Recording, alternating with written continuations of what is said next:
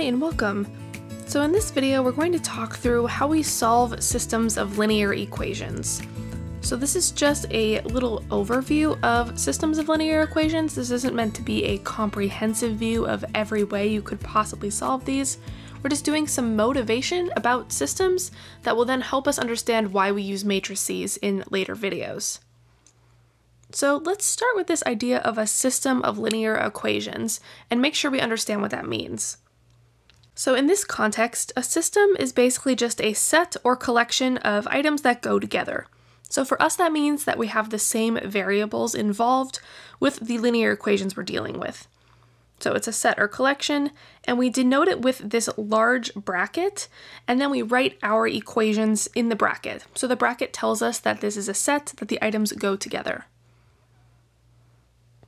Then when we have linear equations, the linear refers to a specific type of equation, and so in two variables it's going to look like ax plus by equals c, or in three variables we would have something like ax plus by plus cz equals d.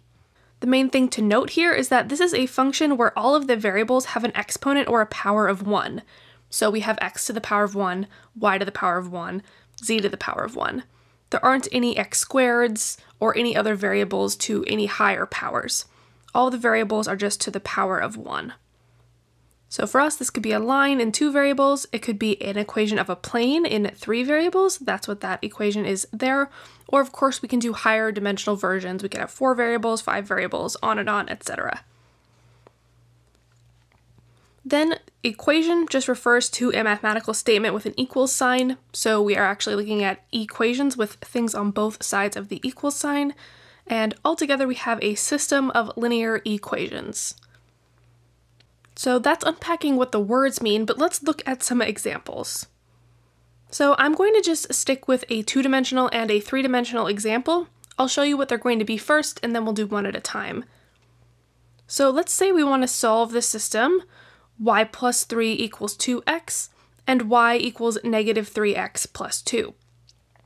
So you'll see here we have that bracket to denote that this is a system. These two equations go together. And then we'll also do a 3-variable version. So we could solve the system 2x minus 3y equals negative 31, x plus y plus z minus 14 equals 0, and 4y equals 16 plus z. So this is what our systems will look like, and when we're asked to solve them, we're trying to find the x and y values, or just the variable inputs, that make both equalities true, or in the 3-dimensional case, all 3 equalities true. So we're trying to find the solution that makes the whole system true all the time. Let's do this with the 2-dimensional version first, the version with 2 variables. So in our 2-dimensional and 3-dimensional cases, because these are things we can draw, we can actually think of them both symbolically and graphically. So I'm going to solve these with 2 different methods. The first will be symbolic and the second will be graphic. For the symbolic method, we're really trying to find x and y values that make these true. So we're really trying to solve for y and solve for x. I'm going to focus on substitution as the method here in this video. There are a couple other methods for solving we'll talk about later, but we're going to focus on substitution here. So looking at our system, I see in the second equation, I'm told that y equals negative 3x plus 2. This means that I can replace y in my first equation with that negative 3x plus 2. So we're going to substitute for y. I know what y is, so I'm going to replace it in the first equation. So using that y plus 3, I'm going to replace the y with negative 3x plus 2. Then I have my plus 3 equals 2x. Now I have an equation with just one unknown. X is my only unknown, and I'm going to solve for it. So if I combine 2 plus 3, I get 5, and I'll move the 3x over to the other side so that I have 5x on the right-hand side. This leaves me with 5 equals 5x. Dividing by 5 gives me x equals 1. So okay, we found one of my answers, x equals 1. Now we need to find the corresponding y value that goes with it. So to do that, we can take either equation, and we just need to plug in 1 for x, substitute in 1 for x. So I'm going to do the y equals negative 3x plus 2 and replace x with 1. So I'm doing negative 3 times 1, that's negative 3. Adding 2 to that is negative 1. So my y value is negative 1, and together these make my final answer. So the point 1, negative 1 is the solution to this system. It's the point where both equations are true. Now we could graph these equations to really confirm that our answer is correct. I like to do this especially when we're in 2 dimensions because lines are pretty easy to graph. So looking at my original system, what I'm going to do is write these in the form y equals mx plus b. So that's slope-intercept form, just so it's easier for me to graph them. So that first equation, I'll subtract the 3 over. I have y equals 2x minus 3. And in the second equation, I already have it in the right form, so it's y equals negative 3x plus 2. And now I can graph these. So 2x minus 3 has an intercept at negative 3, and our slope is up 2 over 1. Then for the second equation, we're at a vertical intercept of 2, and then we do minus 3 over 1, minus 3 over 1. And when we do this, we can see that the two lines intersect at our point 1, negative 1. And that was the answer we got with the first method using the symbolic substitution. And so this is good. This means that the lines intersect at this point, which matches our answer we found in the other method. So doing the 2-dimensional cases aren't too bad. Things get more complicated as we start to look at 3 dimensions or even higher. But let's do an example here with the 3-dimensional case, and I'll show you both the symbolic and graphing methods.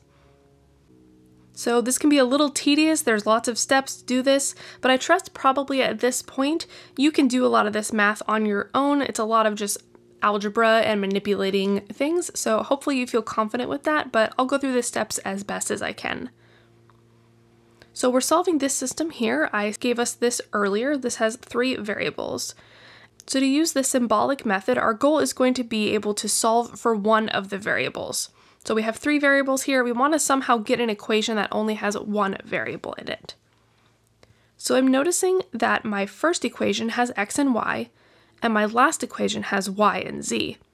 So I can solve for z equals and x equals to get something in terms of y and replace it in my middle equation.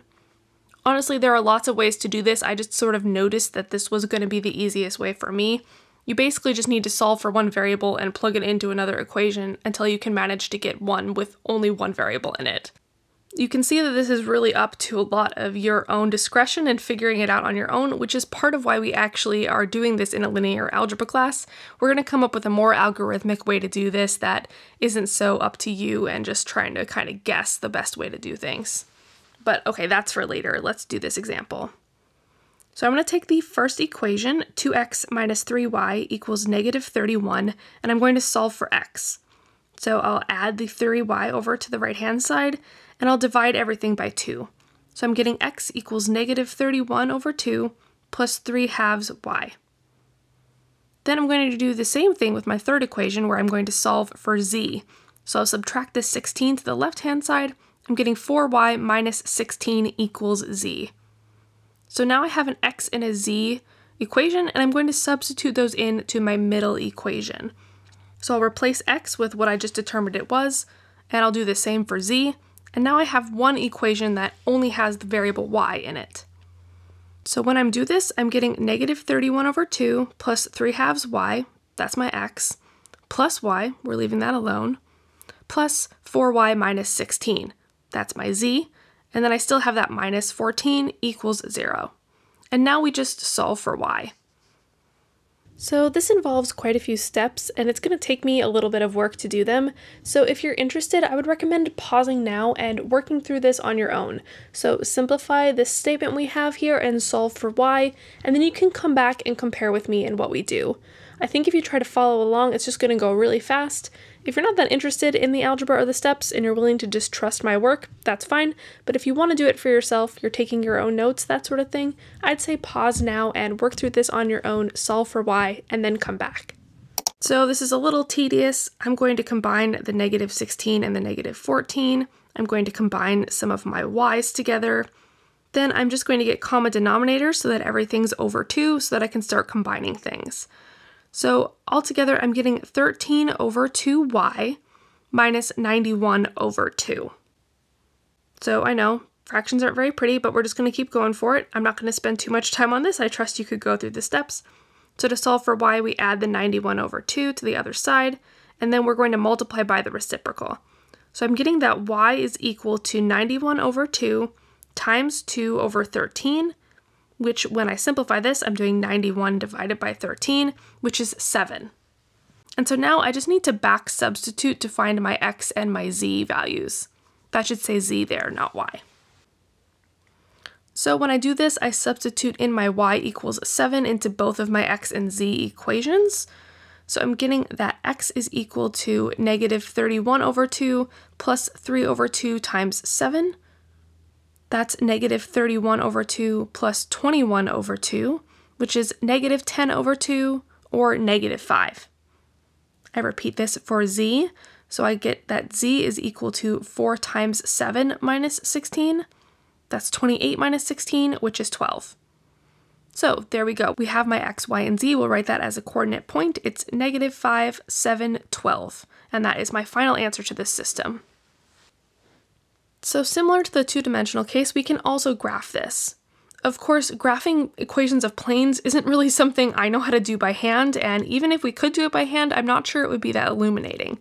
So I'm going to show you it graphed in a 3D grapher just to really confirm what's happening here. In practice, we would most likely use a symbolic process to find the right answer, but it's cool to see the graphical representation to make sense of what's going on. So here we have the 3 planes. We can see that they're all intersecting in many places, but the 3 planes have one point in common between them.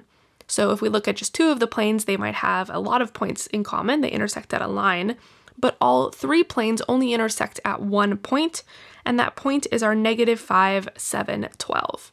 So pretty cool. There we go. This matches our answer. Alright, so that's it for this video. We just did 2 examples of solving systems of linear equations. This is just meant to give you an overview of what a system of linear equations looks like, and we're going to start building on it in the following videos. Thanks so much for watching, and I will talk to you in the next one.